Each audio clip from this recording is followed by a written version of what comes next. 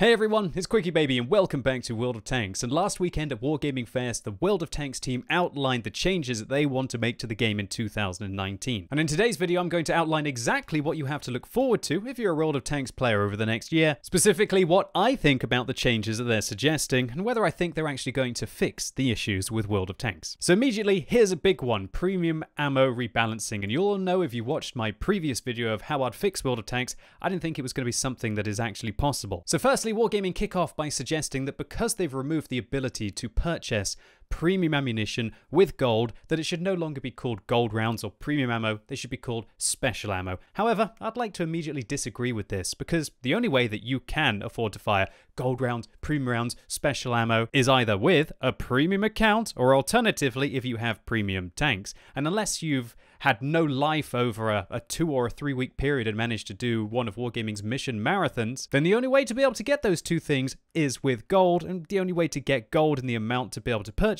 those things is with a credit card. So just because you can't purchase gold rounds for gold anymore doesn't mean that you don't still need to have a lot of gold if you want to fire them in a plentiful supply like a lot of people are doing in the game right now. So how do Wargaming want to balance out the fact that just because you spend 4 times the credits you're going to be able to have higher penetration? Well, what they want to do is they want to reduce the damage output of special ammo, premium rounds, gold rounds, whatever you want to call them, by 25 to 30%. Okay, not exactly a novel idea. People have been debating whether it would be a good thing for the game for absolute years. So if you've watched my previous video, you'll know my upcoming opinion, and that is that if you just nerf the damage of the premium rounds, then that means that all lightly armored tanks stay the same, but all the heavily armored tanks in the game just get flat out better. So Wargaming have apparently recognized this, and they say they are very well aware that these changes will significantly affect some tanks, but don't worry, all vehicles will be evaluated individually on a case-by-case basis. I'm sorry, I really don't trust you, Wargaming, to rebalance all of the vehicles in your game based on how much they get hit by premium rounds and how much better their armor is going to be. Let me tell you exactly where the problem of premium rounds has come from. And that is that you buffed super heavy tanks and all other vehicles practically to have enough armor so that standard rounds had no chance of penetrating, and so you only can penetrate something like a mouse or a Type 5 heavy, at least reliably frontally, with a premium round. And so everybody does it, and all that you're going to do by nerfing the damage that the premium round does is just make those tanks more durable. It's not going to be less frustrating for the player to be constantly penetrated. They're just going to die slightly slower. And I truly hope that Wargaming are going to reduce the cost of the premium rounds as well. Otherwise, it's just going to be more money that you have to spend in the game against those unbalanced, super heavily armored tanks with no weak points frontally to be able to take them down. I truly hope that Wargaming understand what a gigantic undercoming this will be. You are effectively going to have to rebalance every single tank with good armor in your game, because this is going to be an absolute slap in the face to everybody out there who isn't driving around an Object 268 version 4, who isn't driving around a Type 5 heavy or a mouse. And while I personally like the idea of making standard rounds more attractive in terms of cost and damage, as this will introduce some more skill into World of Tanks, it's not enough. You need to give super heavily armored tanks weak points again. Reward the players who bothered to go out of their way to learn about weak points on the enemy vehicles and stop removing them from the game as you have been doing in the last few years. And one thing I'd like to question is why Wargaming has suggested that they've put a lot of work into these improvements and they're excited to hear what we think. What, so just reducing the damage per shot by a flat 25 to 30% is a lot of work, is it? Well, in my opinion, that's quite a stretch. I think all of the work is going to be trying to rebalance just practically all of the armor in your game if you make these changes. So next up, let's talk about the matchmaker. And firstly, Wargaming kind of try, in my opinion, try and distract us from the actual problem. And they talk about some really archaic things.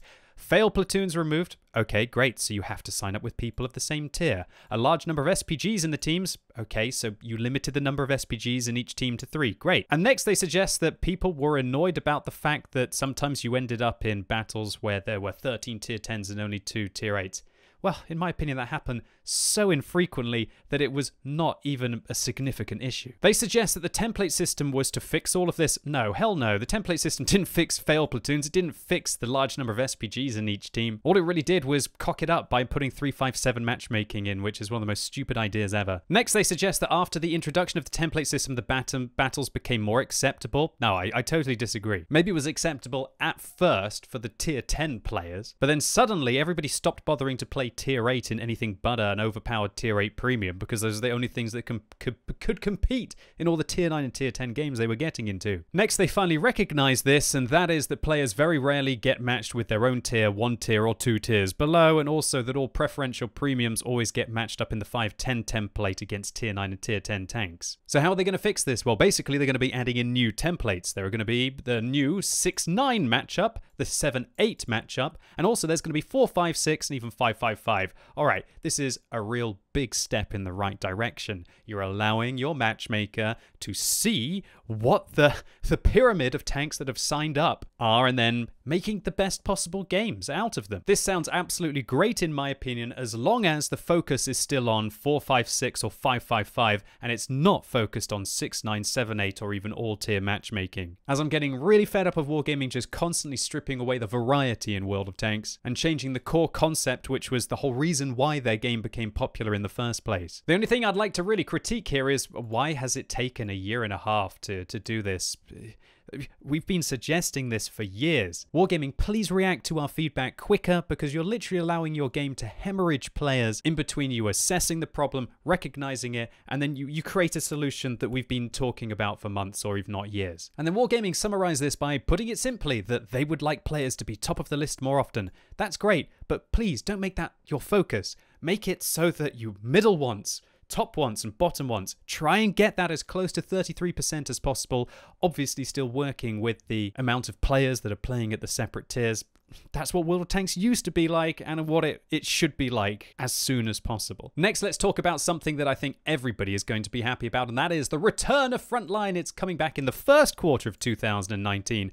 This kind of worries me, the fact that Wargaming is saying in the first quarter here, but that they're not really talking about in the first quarter for all of the other things. So I guess this is one thing that they realize that everybody's really excited for. So what are the changes? Well, Frontline is going to kick off every calendar month, and it will be available for 1 week. Wow, so 1 out of 4 weeks of the month, you're going to be able to play Frontline. Sounds great to me. That should be enough to keep it interesting, keep it varied, without feeling like it's just available all the time and you get burnt out doing it. And next, they're suggesting it's going to be progressive, as it's going to last for 10 weeks total. They're also adding more prestige levels, increasing the prestige levels from 3 till 10. Wow, I hope you've got some rewards that are available, with the increased prestige level added gradually with each of the Frontline weeks, and there will also be no strict timeline for reaching the prestige. So for example, if you miss a week, then the next month when you play during the Frontline week, I guess you could do 2 prestiges if you want to try and keep up. And in addition to this, players will be rewarded with special points for reaching a prestige level, and you can use these points to purchase special reward vehicles,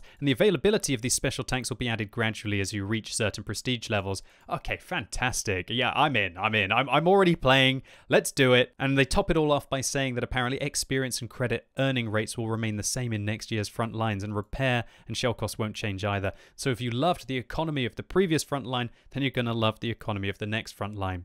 The only thing feedback-wise I'd like to give Wargaming is that please keep in mind that when you do run events like this, that it massively changes the health of your random matchmaker. If you take all of one tier and put them into a special game mode, then the tiers above them, let's just imagine that Frontline is for tier 8 again, then all of the tier 9 and tier 10 matchmaking will be bad, but all of the 6 and the 7 matchmaking will be good. And so what I would suggest you do, Wargaming, is to alleviate this, give the tier 8s that want to sign up in the random queue a bonus as well during that week, to try and keep the health of the matchmaker better, and to reward both players who enjoy your Frontline and also players who don't really care about your Frontline. So next up, Wargaming want to talk about vehicle rebalancing, and that this year they've been actively working on vehicle rebalancing, adding new tanks and removing some old ones, and now they're ready to take the next step. So they suggest they're going to improve the vehicles that will be most affected by the rebalancing of special ammunition, and also they're going to focus on vehicles with poor efficiency and overhaul some overpowered tanks to revise their characteristics.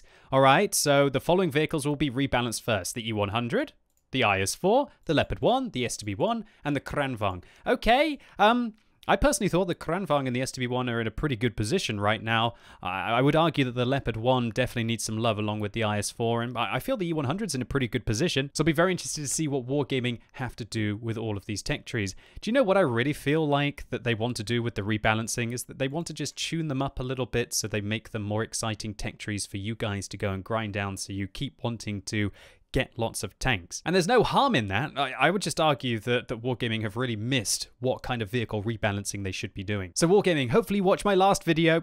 Here's a list for you. Get rid of these things right now, or just nerf them. And also these things as well. These are completely toxic at low tier. And so while this is definitely exciting times if you've got any of these vehicles or all of them and you're looking forward to inevitably having them buffed in the upcoming year, this isn't the vehicle rebalancing that we really need, Wargaming. Next up, something that's really exciting for me, and that is that they're planning on introducing some new vehicles. And while they have no concrete plans for a new nation, 2019 will mark the arrival of Swedish medium tanks. And that apparently they're also experimenting with mechanic settings for the Swedish tanks because they'd love to make the switch to siege mode automatic. So it looks like there's more siege mode tanks coming to World of Tanks, possibly even some medium ones. And when I have more information about it, I'm going to update you. But definitely, that's one thing that Wargaming always do well. When they add interesting tech trees at the most important times of the year, we always respond positively. That's why we play this game, because Wargaming have created this incredible title with a whole variety of tanks inside it. And while there are always going to be people who are unhappy when new tanks are added because they're not historical and they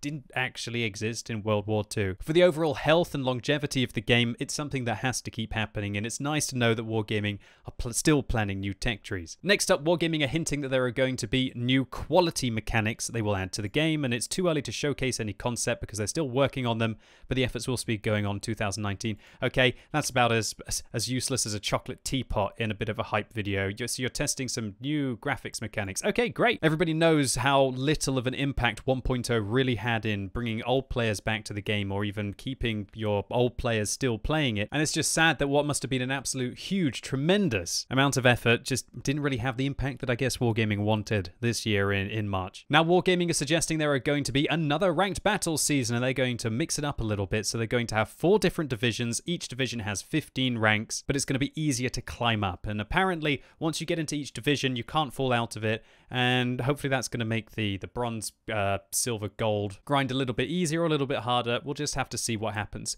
Personally, I really like the ranked battles. I think it's nice when it comes back roughly every 3 to 6 months for a few weeks, and it's fun to play as a bit of a change, a bit of variety, and then when it's over, you just go back into the regular stuff. And I think that Wargaming are really thinking well about adding in events like ranked battles, and also now in front lines, that's going to be a regular occurrence on the server to just break up the mundane World of Tanks grind. And if you don't want to do it, you don't have to. The random queue isn't going away during it. Next up, Clan Wars. In January 2019, there is going to be an upcoming event for players in clans to receive a new British reward tank, the T95 FV4201 Chieftain. But this isn't the Chieftain that I know all of you are thinking about, but I've had a quick look on TanksGG, and in the interest of keeping this video short, it does look like it's going to be a hold down monster, but stay tuned to the channel as I'll try to do a full review on it, even though I won't get my hands on one myself. Alright, next up, Wargaming talk about the Bond shop, and that this year we completely reworked the in-game shop. Players now have the opportunity to purchase items, equipment directed for bonds, and in 2019 they want to add the ability to purchase tanks for bonds. Hey, fantastic! That's great stuff. And apparently they're planning to put vehicles on sale that are not currently available in the premium shop but are present in the game, and these tanks include gift tanks and vehicles that have been removed from the tech tree but are still owned by players. Okay, so clearly FV215B 183, Foch 155, and the FV215B, all tanks that really not many people really want to play right now because their standard counterparts are better, but I guess for tank collectors out there, it's going to be a good opportunity. And they plan to add vehicles to the Bond shop in 2 rounds. The first slot will appear in the spring of 2019 and will include more affordable vehicles, and the second one will contain more exclusive tanks that will go on sale in the second half of 2019. It's a long time to wait. And in addition, they're discussing the possibility of adding other goodies and specials to the bonds, and to plan to gradually increase the sources of bonds in the game and so on. Fantastic stuff, Wargaming. This is great. But do you know what isn't great? The fact that you can still spend bonds on things that can just make you a better tanker. You can just make your tank 2 to 3% better. Just get rid of it. Remove the improved equipment. Do you know why? Because now you're going to have to...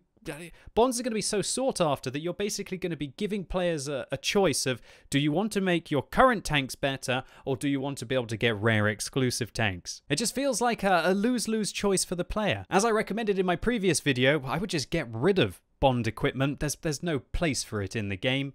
It just makes the best players better, remove it, refund all the players, and just make bonds a special currency to purchase ultra rare tanks. Make it a sought after currency that is never sold for money, but is given for player effort and exceptional player achievements in the game, a lot like it is now, and allow people to spend it on ultra rare skins or ultra rare tanks, and not make players feel like because they want to get those two things, they have to sacrifice their competitiveness of their vehicles. Moving on, Wargaming talk about a premium account, and that apparently in 2019 they will bring truly fundamental change to the premium account. And the current version has been around for more than 8 years, and some of its features are no longer as important to players as they used to be. For example, personal reserves offer similar and sometimes even better bonuses. They're apparently planning on increasing the profit and convenience of having a premium account, and while they're still working on nailing down the specifics, the ultimate goal is to make the premium account more affordable. Sorry, not more affordable, but more profitable, and most importantly, more convenient for everyone. Okay, kind of news, but also kind of nothing news there. I don't think that really the problem with World of Tanks in 2018 was a premium account. And I feel like at the end of the list here, they're not even suggesting things that are really fixing problems in World of Tanks. They're just suggesting things that they want to do. So they want to add more unique styles. Great. Okay, great. This isn't anything absolutely nailed down or interesting. And then apparently there's a tank race. They're going to bring a very special treat in 2019, an incredible tank race. All right. And then they've got this classified video here. And it's just bizarre to me that they've got a classified video here, so they're kind of suggesting that they're going to hint about things that are coming up. Let's just watch the video now, and you can see the gravity of the situation. All right, Wargaming HQ. What's happening in Wargaming HQ? Okay. Should they make the 6th Sense perk available for everyone? This is very interesting because everything's got question marks. And so I guess they're debating whether they want to do this. You know what? I think that would be a good change, but I don't think that's a necessary change to roll out amongst the mid-tiers and the top tiers. If you want to do it at the low tiers, I think that would be a great place to do it because all the new players need every advantage they can get against the filthy seal clubbers. But Wargaming, let me tell you, if you want to give the 6th Sense perk to everyone, I am going to want a refund for all of the free experience that you have encouraged me to spend on my commanders to be able to get 6th Sense on the tank instantly. And before other people say, oh, it was your choice, I'll be damned if Wargaming have not encouraged you to convert free experience and then to boost it into your commander during special events where you get 10 times the experience rather than 5. And so I hope they realize that they better be giving everybody who has boosted free experience into their commander a refund if they plan on making this change. All right, next up, what are they wanting to do? Hide statistics and tank names? Wow, this literally is like a bombshell coming in right now. Okay, so for me, this would be brilliant. This would, I bet you my win rate, my enjoyment of the game, everything is going to skyrocket.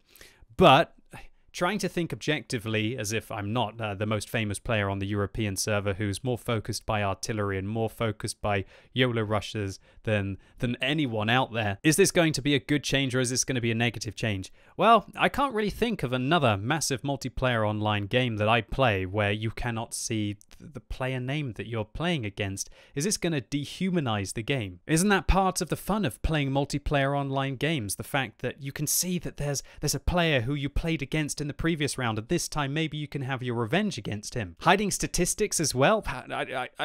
This is bizarre for me because every other multiplayer game that I play, you get an idea of player skill by holding down your tab key or looking at the information. Think about it, in League of Legends, when you're loading into the battle, you can see what league the player or each player on the enemy team got into. Are they a diamond player? Are they a gold player? Are they a bronze player? Who are the more experienced players on the enemy team? In Overwatch, you can see exactly what level every player is on the enemy team. And even mobile games like Clash Royale allow you to see how many trophies the other player has got, showing you in real time their position on the ladder. This whole XVM focused shenanigans in World of Tanks, while it definitely does happen, people just absolutely love to use it as an excuse as to why bad things happen to them. Next up, hot in August, an online/offline tank festival. Well, I guess that'll be good for the RU region, probably going to be some kind of concert in Minsk, but for the EU region, not really very interesting. Blacklisted maps. Okay, whoa, this is starting to get really scary now. All right, it is a good idea that if, for example, you could say, I don't want, you can check 2 different maps or maybe 3 different maps that you don't want to play out of the map pool. Well, all right. that would instantly make it a lot better to play artillery, right? You won't be playing artillery on Himmelsdorf. You won't be playing artillery on Paris or Ensk. And also, you're probably not going to want to load into Prokhorovka or Malinovka in your T-95 or your Jagdpanzer 100. Light tanks are going to avoid city maps. They're going to try and focus on getting on Prokhorovka and Malinovka.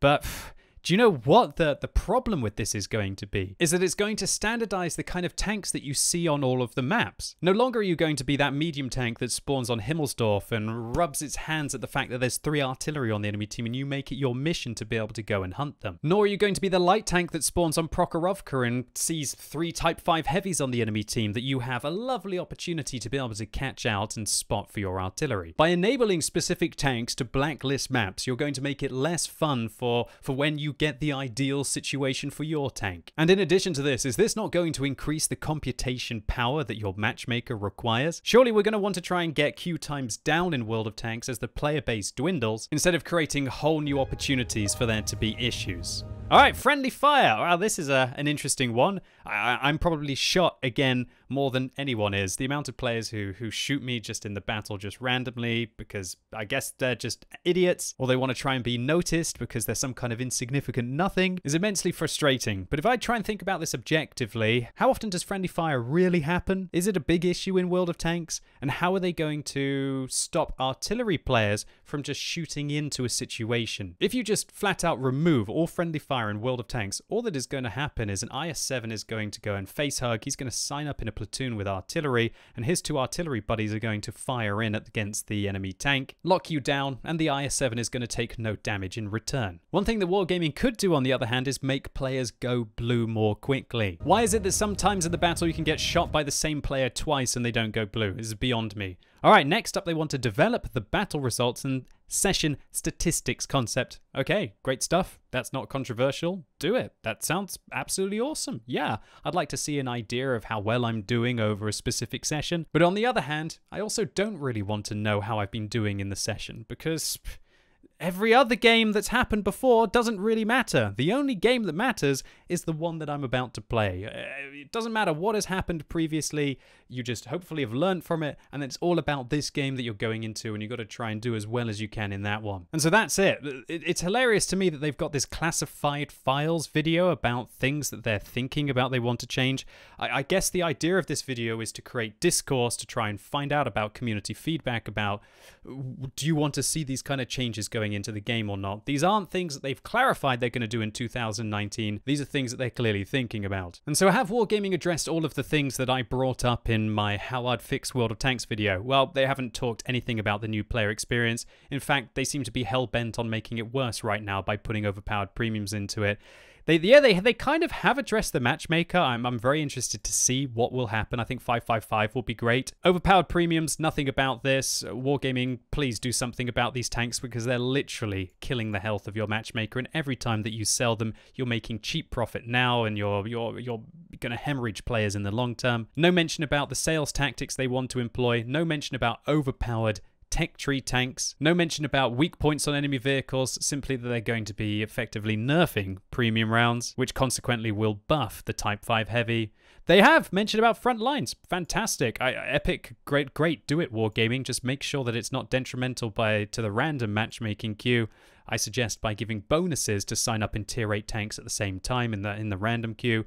They haven't talked about the economy, only that they want to try and buff the premium account. They kind of half talked about bonds, but they also didn't. I still think that the fact that bonds make the best players better is just a complete fallacy, and it just needs to be removed to then allow us to actually spend bonds on epic skins and tanks. No mention about artillery and how they're more annoying than ever, and while they have suggested a premium ammo change, this is a thing that I am seriously worried about. The fact that Wargaming is so nonchalant in the way that they have suggested that they are going to be able to rebalance all of the vehicles in the game that are affected by this change. I don't think they realize how intrinsically their game is balanced around premium rounds, and that if you nerf them, and you don't nerf the mouse and the Type 5 heavy and pretty much all of the tier 10 heavy tanks, and you don't buff all of the medium tanks and all of the light tanks, and arguably buff all of the lightly armored tank destroyers but nerf all of the heavily armored tank destroyers, this 50% win ratio that we should try and strive to achieve in World of Tanks is going to be blown out the water, and it's going to be the age of the Object 268 version 4 all over again. And so all in all, has this article made me now super hyped about what the future holds for World of Tanks in 2019? Well, let's just put it like this. I'm definitely a lot more happy than I was a couple of weeks ago. But on the other hand, I think that Wargaming is setting themselves up for a whole host of new problems, and they're just still failing to address some of the things that they could do right now to literally secure the longevity of their title. Anyway, ladies and gents, this was a long one. Hope you enjoyed it. If you did, give it a thumbs up, but if you hated the video, give it a thumbs down, and let me know what you think about all of the changes coming up in 2019. What things are you most looking forward to, and what do you think that Wargaming has missed out on, and of any of things that Wargaming have suggested, are they doing it in the wrong way and you would suggest to make other changes? And as always, thank you so much for watching. You've been epic, and hopefully I'll see you soon.